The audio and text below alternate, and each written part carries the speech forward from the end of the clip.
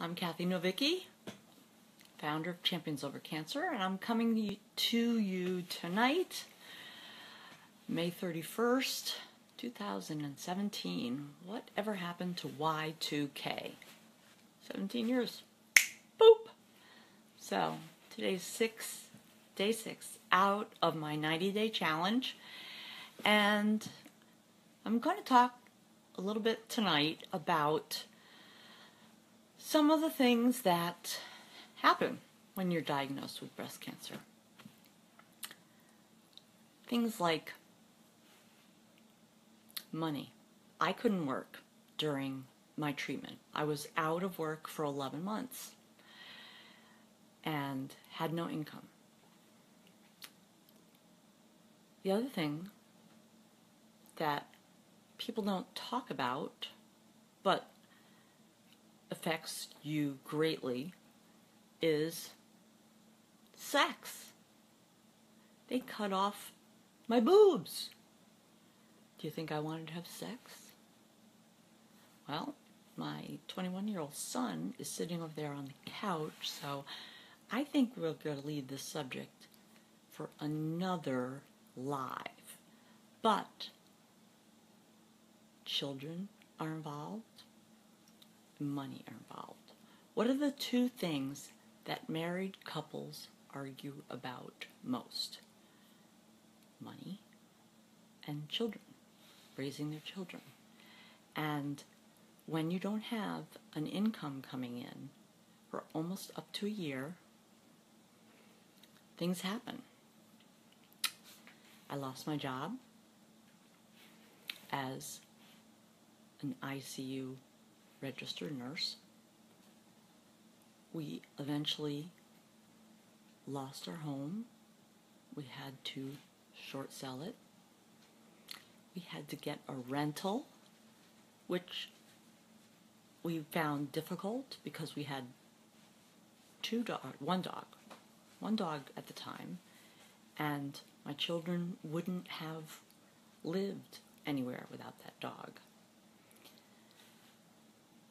And so when your medical bills are piling up because you're going through acute cancer treatment and you don't have an income coming in, your stress exponentially goes through the roof.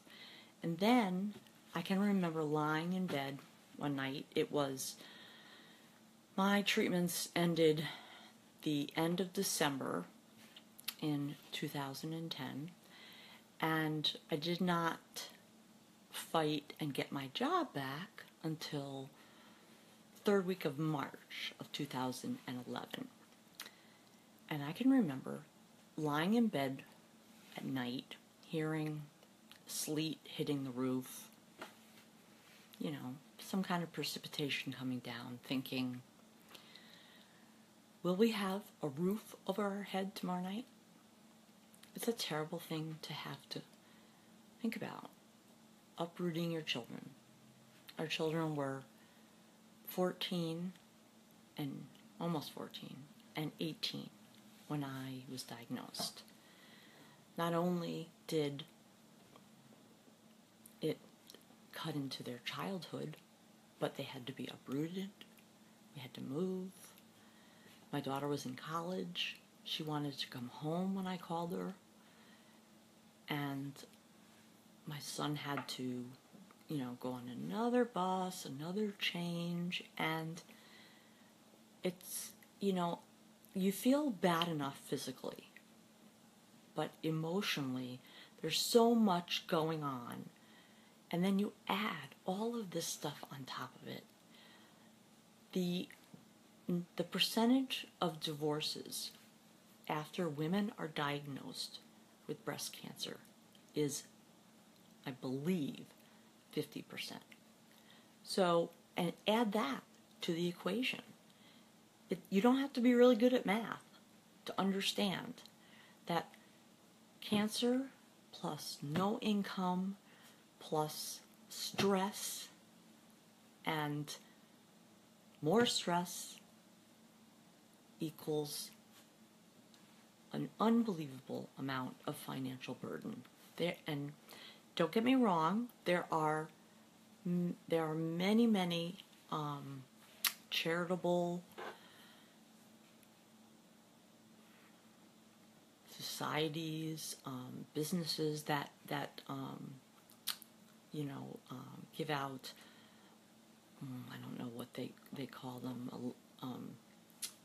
a gift or something like that. We had oil.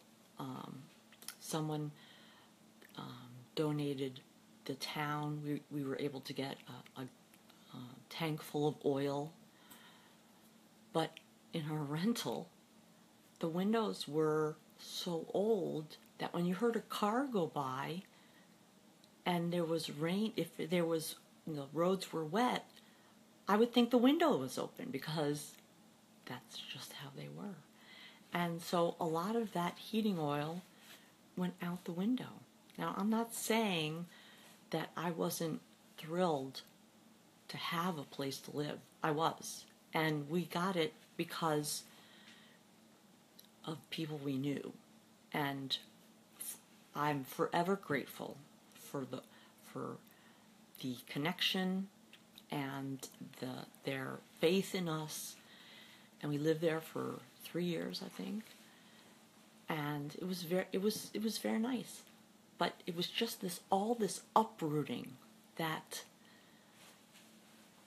when this stuff is going on personally in your life, and then your whole family has to get uprooted, is uprooted, and then if you become a single mom with children. Now, granted, my children were 14 and up, so they weren't little children. Women are getting breast cancer with little children, and there are women that are getting breast cancer that haven't had children before. So they have a slew of other issues to deal with. Do I want children after this? Am I going to have a marriage after this? I mean, thank goodness I didn't have that question to deal with. That was about the only question that I didn't have to ask myself. But this is one of the things that the medical community does not address. They just want the money for their treatments because they're a business. And you can negotiate with them. And from what I've read, you should start a very, very detailed journal of your bills, what you pay, who it goes to, the date you sent it, anybody you talk to on the phone, in an office, in a hospital, because they add up. One, I can always remember telling my husband when we were looking every year, you have to look at your insurance, when they change it, and I would look at all the different things that we use, the physicians that we use, the services that we use, to see if it was covered. And the one thing I always told him was, if you have to do this, because he always made me do it, if you ever have to do this, never, never, never take a plan with $1 million lifetime limit. Because please trust me when I tell you this. You can blow through that. And it's not that hard. And you'll be in more trouble because now you've hit your limit. And I don't know if that carries over if you stay with the same company. That I am not an expert in, and I don't know that answer. But part of all of this, and what cancer champions over cancer, what we're trying to educate and inform people is that they have to advocate for themselves And if they don't know the answers, to come, because we can connect you to people that have the answers. I was taught in training, becoming a nurse, that the most dangerous person is the person who thinks they know what they're doing and doesn't ask questions. That applies to when you're a patient too. Because if you just sit there and nod your head like this when they're telling you what they're going to do, that's not, you need choices. You need to hear, and you need another set of ears to hear with you, because when you're diagnosed with this type of illness, 80% of what you hear goes whew, right over your head, because you're like, wait a minute, the world stopped, the earth stopped turning, and what's going to happen to me? So start early, have someone that will go to you with your appointments, listen for you, take notes for you, bring questions, and negotiate. Negotiate, because they will, networks and physicians will negotiate with you, but only if you ask. So, to wrap up, money, children, breast cancer, marriage, what happens? You're fighting for your life, but you also might be fighting for your marriage and to keep your family together. It's not easy. And if you need to fight for your finances and to your bills, you have to fight for your marriage. And if it's important to you, as it was to me, you find a way to get through it. Whether it's just this communication between the two of you, or if you need outside help, get it. Find it. If you don't know where to get it, email us. Check out our website. Check out our Facebook page. We want to help. We want to make connections for people so that they can close that chapter of their life as a breast cancer patient. Being done with acute therapy, they can put survivorship, they can close the door on survivorship and open the door to being a champion and start that new life, because you'll deserve it. You deserve it. And nobody can tell you any different. You know how you feel inside. Stand up for yourself and go out there and grab this opportunity for a second chance at life, because there is life after cancer. Even if you have a mountain of bills, and even if your marriage doesn't survive, you will, because you're a fighter, you're a warrior, and you continually strive for quality of life. So please, follow us on Facebook, look at our website, talk to your friends. We're changing the conversation on life after cancer. We're talking about the culture of cancer, being cancer-free. And come along with us. Help us.